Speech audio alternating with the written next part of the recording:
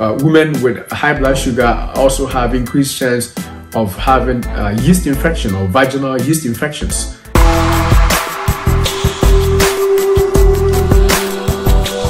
Welcome to Dayspring Life and Health channel. So honey, ladies out there, you don't need sugar.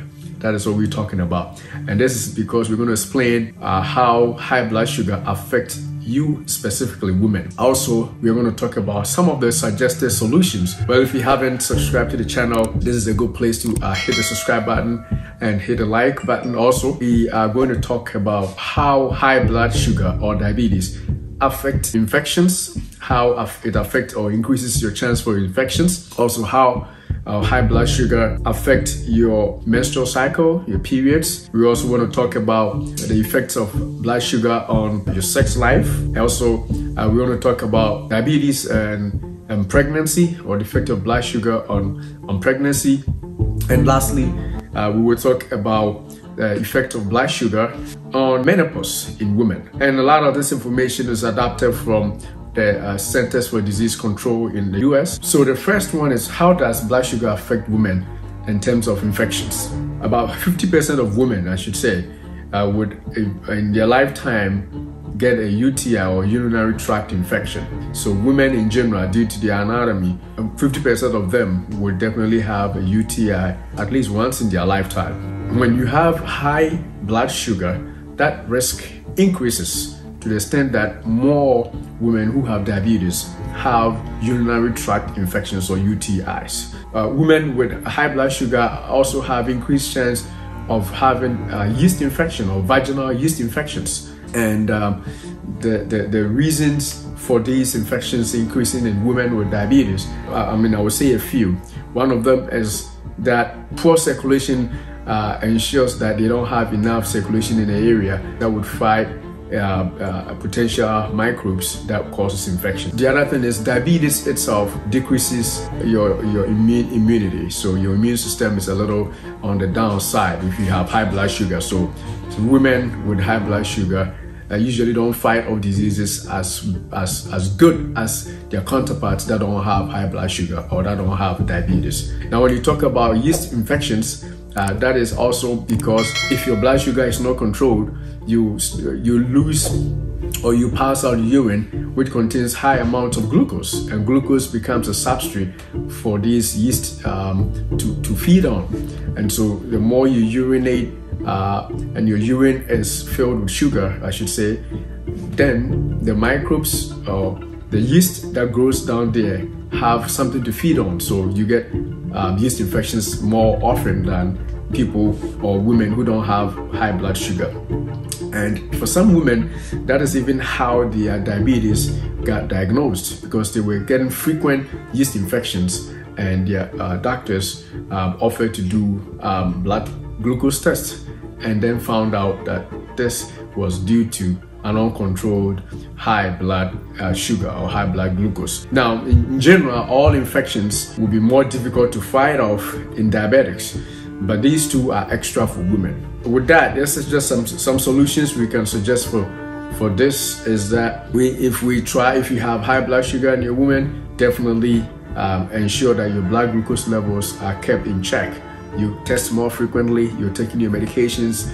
If you're on insulin, make sure that you're using it as properly, and also communicate with your provider or doctor to make sure that you are at high enough doses to ensure that your blood sugar levels are kept in normal or close to normal as possible, to prevent you from getting these recurrent urinary tract infections. The other suggestion for women in this area would also be to drink more fluids, just so that it clears out the anatomy and ensures that infections are minimized. So, and also urinate frequently. Don't hold urine until your bladder is full before you go to pee or to go to the bathroom to urinate. Just clear out urine as it comes as much as possible, so as to prevent bacterial growth in the bladder, and of course cause UTIs.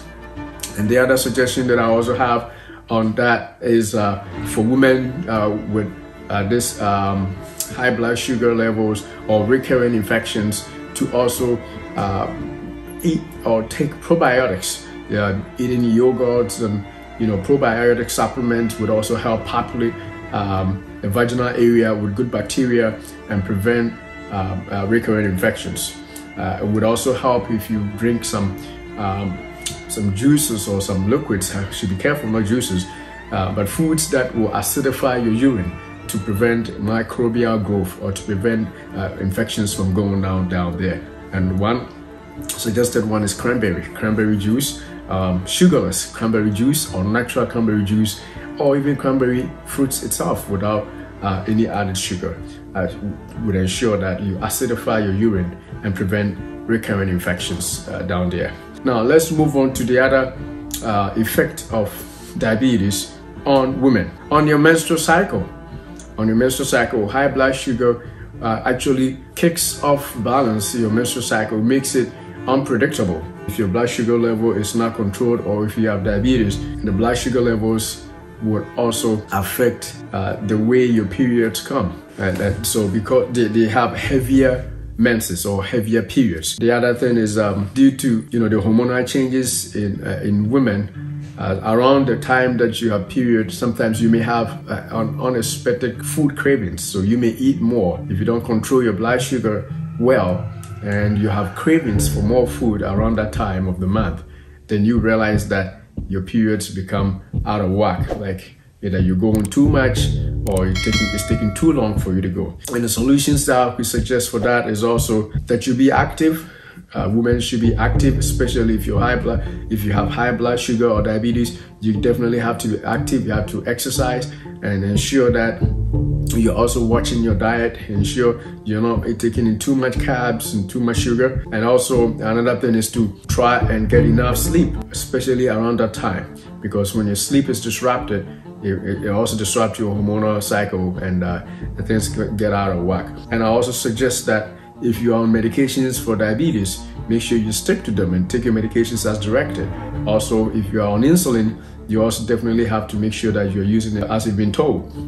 And for some people, you may notice that around the time that you have your periods, your blood sugar levels go up higher. I mean, if you have paid attention. If that's the case, you can discuss with your doctor, and they may suggest increasing your dose, whether of medication or insulin, around the time of the month, just to ensure that your sugar levels remain more normal around the time of the month. So the next thing is how blood sugar affects pregnancy. So high blood sugar can bring lots of problems during pregnancy. Well, before even pregnancy, it is known that diabetes or high blood sugar can hinder pregnancy. It can make it harder for you to get pregnant. So if you have diabetes and you want to get pregnant, this is something you want to look out for, that you make sure that your blood sugar level is under control. The second thing is that it can lead to miscarriages. High blood sugar can lead to miscarriages. It can lead to stillbirth, and it can also lead to other problems in pregnancy to the extent that you cannot even deliver naturally. So people with diabetes, women with diabetes, more likely to deliver by cesarean section, C-section, than by a vaginal birth. The other thing is that during pregnancy, high blood sugar levels, if your blood sugar levels are higher in pregnancy, you are more at risk of getting preeclampsia, which basically is a high blood pressure, which usually comes on during pregnancy. And this can be serious. Sometimes people get strokes out of this. Make sure that you protect yourself when you are pregnant. If you are already diabetic and you are pregnant, make sure that you are in touch with your doctor to ensure that the sugar levels are controlled, so that you prevent preeclampsia and strokes for that matter. Also, high blood sugar levels can lead to the children that are born getting overweight or high birth weight, so that the child may be so heavy that I think that's one of the reasons why they usually have to go through C-section instead of natural birth, because the babies in pregnant women usually have higher weight, especially if the high blood sugar is not controlled. The child comes out also with challenge because they are overweight. High blood sugar levels can lead to birth defects. Some babies will be born with a deformation just because their mothers were in an uncontrolled blood sugar level. So high blood sugar levels can lead to birth defects, breathing problems when they are born, as well as low sugar right after birth. Now, the other thing is that women may not have, some women may not have diabetes at all, but in pregnancy, they get diabetes. That is what we call gestational diabetes. But all these things that I've been outlined about apply to gestational diabetes. And the solutions that I suggest for people, if you don't have diabetes and you are getting pregnant, just make sure that you work on your weight. Make sure you have a normal weight. As a matter of fact, some people try to lose weight when they are planning to get pregnant, just so that their pregnancy will be safer and easier, and they would avoid gestational diabetes. So plan for your pregnancy and make sure your weight is on the normal side, I should say, before pregnancy. Also, have a diet that is consistent with a person who wants to prevent or protect themselves from diabetes when you are pregnant, to avoid getting gestational diabetes, or if you have diabetes, to avoid getting into problems that we have said earlier on. Eat healthy and exercise. Be active before and during pregnancy. We suggest that you become physically active, moderate exercises. There are videos out there that shows how pregnant women should exercise. So you watch some of those videos out there, or talk to your doctor about what safe exercises you can have just to ensure that you are active through your pregnancy. The other thing is that if you are if you are a woman, you get pregnant and you got gestational diabetes, you also have to be checked within 4 to 12 weeks after pregnancy, just to make sure that the diabetes is gone. If it's not, you got to be treated. You got to be treated still to ensure that you return to normal. But if you watch your weight and you keep a safe weight during pregnancy and after pregnancy, typically the diabetes will go away if you were not already diabetic before pregnancy. We're going to go to the other one before we go and talk about diabetes and sex in women. So the other one we want to talk about is menopause. How does diabetes affect menopause?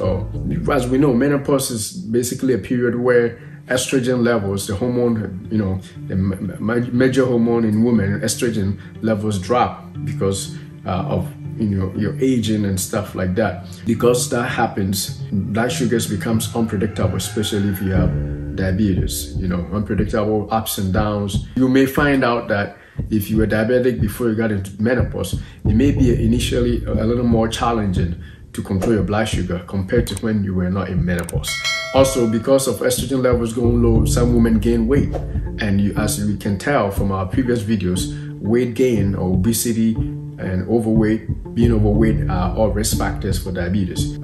Some women can be pushed into diabetes during menopause if they did not have diabetes. Some women who also had diabetes and got into menopause may find out that their blood sugar levels are even higher and demands more attention or more monitoring to be able to make sure that they are safe. And menopause brings along with it, as you know, the night sweats, the hot flashes, and the inability to keep a consistent sleep. All those things work together to affect a person who is already trying to keep a normal blood sugar level. So they affect blood sugar levels in women with menopause. As we know, menopause also leads to vaginal dryness, and so sexual effects that also are not pleasant. So this leads us into the last effect of diabetes on women, which is the sex life of diabetic women. Diabetes can lower interest in sex in women. The other thing is that diabetes will also decrease the ability to enjoy sex. Two things right off the bat is that it will decrease your interest for sex, and then also your ability to enjoy sex. The reasons are that it is maybe due to vaginal dryness. Again, it may make sex uncomfortable and sometimes even painful. And if that happens, then a woman will naturally not be willing to be interested in sex nor enjoy sex. So this is because of the reduced blood flow. Circulation problems are something that is common with diabetic patients. So women who have diabetes, especially for prolonged periods, may have reduced blood flow to their sexual organs and also to other places which are pleasurable places for the women. And for that matter, they do not have interest in sex. The other thing is that they may have nerve damage. nerve damage, as we know we talk about peripheral neuropathy and diabetes. So long-standing diabetes leading or high blood sugar levels that are not controlled over periods lead to painful fingertips, we call it numbness and tingling, and all those things in your extremities. And incidentally, your vaginal organs also have nerve endings which get affected. So in that case, you wouldn't enjoy sex. So sex becomes just sex. You don't have any pleasure out of sex. And that is a cause of diabetes due to nerve damage. And then also hormonal changes, including in pregnancy and also in menopause. So we come back full circle. So if you are a woman and you are diabetic, along with being pregnant, you may not be able to enjoy sex. Or having menopause would also bring along with it the dryness and the discomfort and all those night sweats and hot flashes that basically make you not interested in sex. So diabetes affects women very, very negatively in all areas.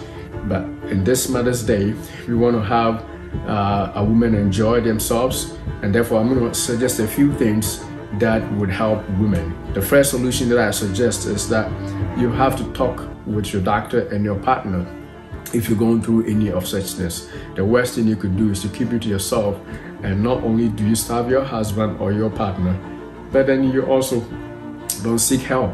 So at least you got to discuss it with your partner and with your doctor for solutions. The second thing is regular vaginal lubricants or over-the-counter shelves that helps, KY jelly and all those gels that they sell in the over-the-counter products that you could use, especially if your discomfort or your disinterest in sex is due to dryness. The other suggestion that I have is also to have a regular and routine exercises. Exercises reinvigorate the body and bring some hormones release, and will make you enjoy sex more. So regular exercises. And there are also specific exercises that actually improves a woman's desire for sex. So you can look for those and also do them. The other thing that I also suggest is that you control your blood sugar levels if you have diabetes already. Try and keep it as close to your target level as possible. We know that fasting blood glucose is supposed to be around 90 to 110. You try and keep it close to that as possible. Not just for when you want to have sex or enjoy sex, but it's got to be on a consistent basis. When you have your A1C levels checked, you have to have less than 7 or less than 6. If you don't know about A1C, don't worry about it. All you got to remember is that you make sure that your blood sugar levels are close to the target number. Fasting blood glucose of 90 to 110 all the time, as much as possible. In that case, the bad effects of high blood sugar on your sex life may eventually subside. And then also, we want to talk about your diet. There are certain specific natural diets that would also help boost your sex life and sex drive and increase your desire for sex if you have high blood sugar or if you are diabetic. Generally, whole grain foods, organic foods, greens, lots of greens and less sugar, definitely. No soft drinks, no alcohol, no sugary drinks, but obviously increasing your green and natural organic products, and then adding exercise to it would also help. I hope you enjoy this, and on this Mother's Day, we want to wish all the women who are watching this and who are going to watch it in the future, happy Mother's Day. Enjoy motherhood, and we're proud of what you do and what you continue to do. Beloved, I wish above all things that you prosper and be in health, even as the soul prospers.